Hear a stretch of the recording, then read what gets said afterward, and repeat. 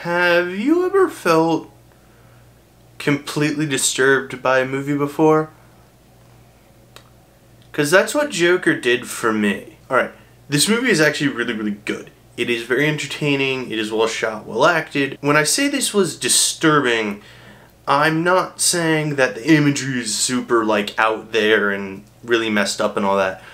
I mean that this film is extremely unsettling to watch. Or at least for me, I got this feeling of just overwhelming dread and anxiety for what was going to happen to basically every single character that we see in the film. And there's not really much you can do about that. I'm pretty sure that was the intention. This movie is very good. It is very well acted. Joaquin Phoenix does a great job as Joker and with the portrayal that they're trying to give. Honestly, the movie mostly focuses on him, so the other performances were really good for what they were, but as he's the main character, he's the one that you spend, not even 99, basically 100% of the shots involve him in some way or another.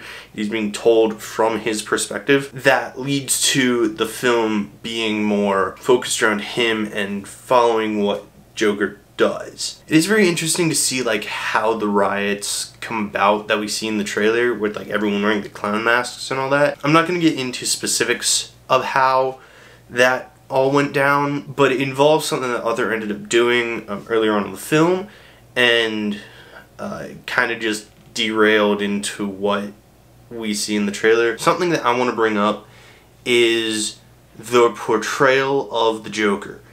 He is a man who society has beat down his entire life, and he has finally snapped.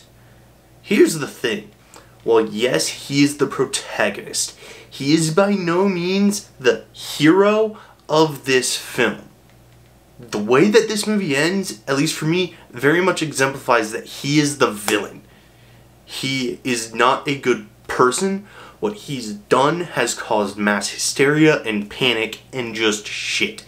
It does not glorify this in any way, and I'm very happy that this is the direction that the filmmakers went. If they had gone another route, I probably wouldn't have liked the movie as much as I do. It's really hard for me to think of good things to say about this without getting into spoiler territory. Really hard movie to define and explain. Very entertaining, extremely fun to watch. I recommend it if you want to see a version of Joker, especially this version. I do like the kind of alteration to the Wayne's story, how Batman got started, that's kind of hinted at in this film.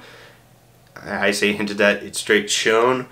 But there's a bit of a difference. I'm not going to ruin that here, but it's supposed to be a movie how Joker starts. That's supposed to tie in some way to the rest of the DCEU.